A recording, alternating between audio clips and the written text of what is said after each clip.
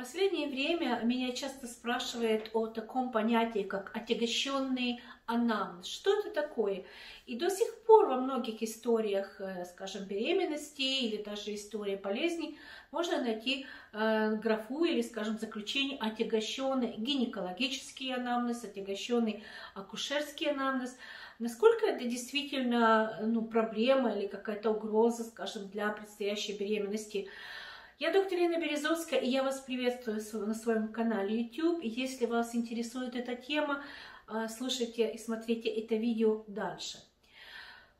Когда женщина беременеет и вынашивает беременность, конечно же, у нее есть определенные риски, и мы как раз говорим чаще всего о высоких и низких рисках по осложнению той или иной беременности, то есть осложнению беременности. Однако, если говорить о перенесенных заболеваниях, конечно, это могут быть не только женские заболевания, не только гинекологические заболевания, но это могут быть и другие заболевания системные, например, гипертония, сахарный диабет, какие-то другие сердечно-сосудистые заболевания и многое другое, что может иметь негативное влияние на протекание беременности, на саму беременность.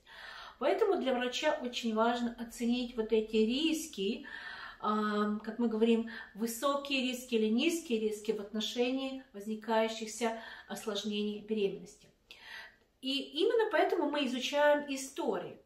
Но если говорить, например, о гинекологических проблемах, я консультировала женщину одну, она мне пишет, что у нее выявили эндометриоз, когда-то там что-то там лечили, потом у нее нашли какие-то проблемы со стороны яичников были, потом еще что-то. Одним словом, несколько такой целый букет, на самом деле целый букет модных диагнозов гинекологических, которые часто называют коммерческими.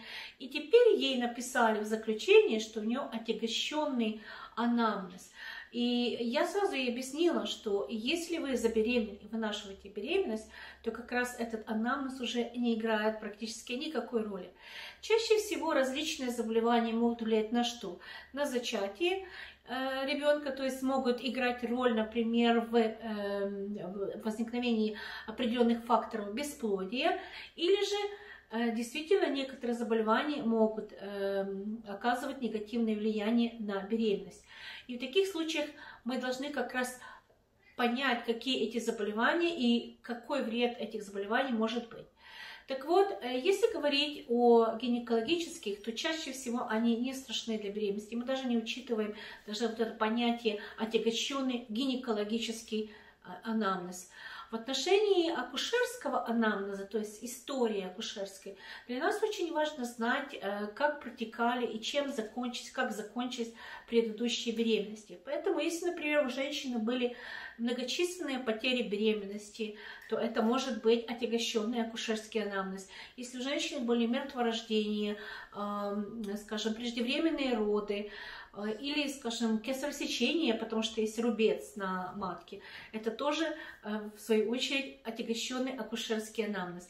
Но еще раз повторю, что мы не используем это выражение, эту терминологию в современном акушерстве. Мы, в принципе, определяем вот эти риски. И иногда у женщины в прошлом могли быть довольно серьезные заболевания, довольно серьезные осложнения, но это не значит, что у нее очень высокие риски потери беременности, потому что у нее было это в прошлом. И наоборот, женщины, у которой нет никаких осложнений, вообще никогда не было никаких проблем, у них тоже не исключаются довольно серьезные осложнения беременности.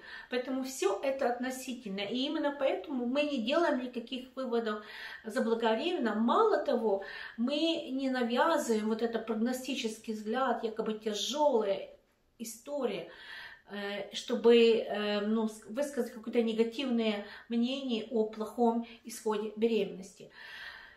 Таким образом, на что мы обращаем внимание? Какое заболевание принесла женщина и как это может отразиться, скажем, на беременности через призму как раз состояния здоровья. Если у женщины, например, была гипертония беременности, это не гинекологический анамнез, это не акушерский анамнез.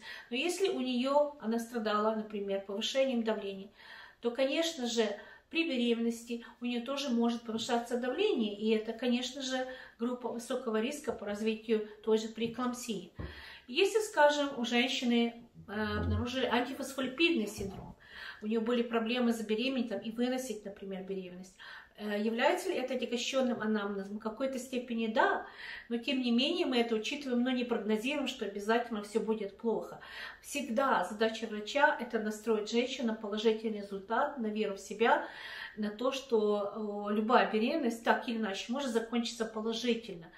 И другие заболевания, которые, например, не связаны с гинекологией, это могут быть и заболевания раковые, и эндокринные заболевания, и даже заболевания, например, той же щитовидной железы. Мы не можем говорить, что это отягощенный анамнез, потому что такие состояния, как гипотиреоз, сейчас очень хорошо лечатся.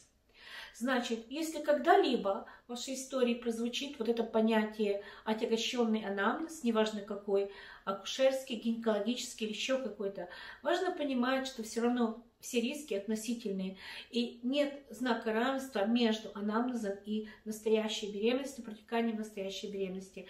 Поэтому мы не делаем чрезмерно негативные выводы, и вы не должны их тоже делать. И если врач вас запугивает и говорит, потому что у вас какая-то там история была плохая в прошлом, и что это грозит вашей беременности, всегда нужно оценивать ситуацию трезво и не забывать задавать вопросы, а как это может негативно сказаться на моей беременности?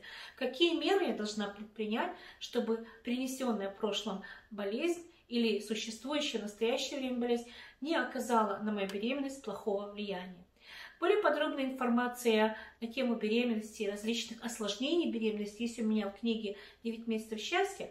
Если вам нравится это видео, ставьте лайки. И не забывайте, что на этом канале еще есть около 500 других видео на тему беременности. Поэтому смотрите и подписывайтесь на мой канал. Всего вам хорошего. До свидания.